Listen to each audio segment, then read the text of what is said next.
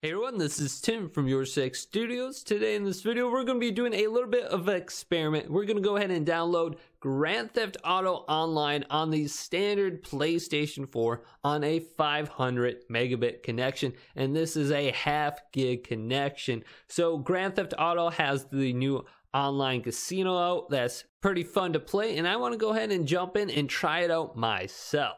So on my computer right now, I'm going to show you how fast my internet connection is. So I'm going to do a quick speed test on google.com. As you can see, I'm well over 400 megabits per second, approaching 500. So I'm pretty close to that half gig connection, and I have a decent upload speed as well. So let's go ahead and download Grand Theft Auto and see how long this actually takes.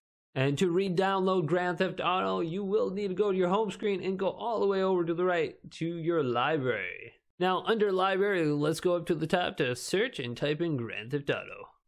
And here it is right here. Let's go ahead and select it and start downloading it on my PlayStation 4. So once we hit download, I'm going to go ahead and start my clock on my phone.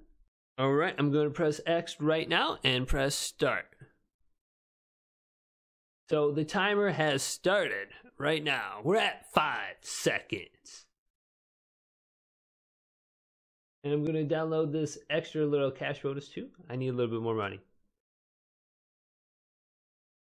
So Grand Theft Auto just has officially been added to my download section.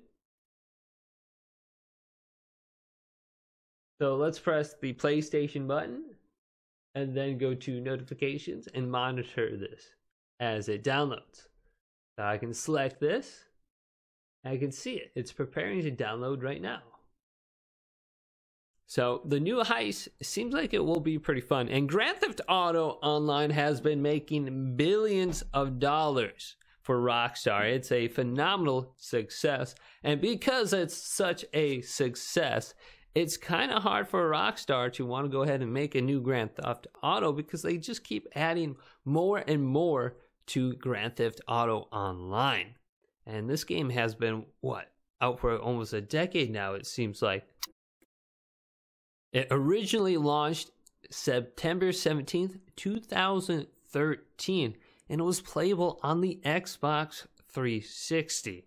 Isn't that insane? So it spans the 360, the Xbox One, and the Xbox Series S. 3 different generations of consoles. So right now you can see my estimated amount of time is 26 minutes left for the entire application to go ahead and download. And typically those estimates on the PlayStation 4 are pretty close. So it is absolutely booking right now. This is a large download file too. I believe it's close to 80 gigabytes. And sometimes with games, they have a smaller download time at the top. And that is the time when the game is playable, but not all the features will be available to you to go ahead and use. So you might just be able to download like the single player or the multiplayer section first and then start playing. I know that's how it was with Call of Duty Modern Warfare. I was able to play the single player while the multiplayer downloaded in the background. So I'm at about 3 minutes so far with the download time. Let's go ahead and speed this up a little bit and just see how quickly it downloads and see if those estimates are actually correct.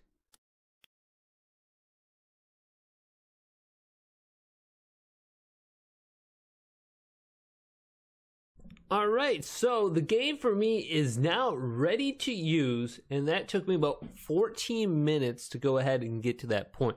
I believe I will be able to play the single player portion of Grand Theft Auto Online halfway through it.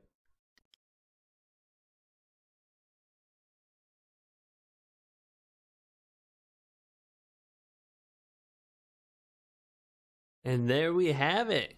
Grand Theft Auto has taken approximately 30 minutes to go ahead and download on a 500 megabit connection on the standard PlayStation 4. Now I'm going to hop in and play some Grand Theft Auto and try out the new heist.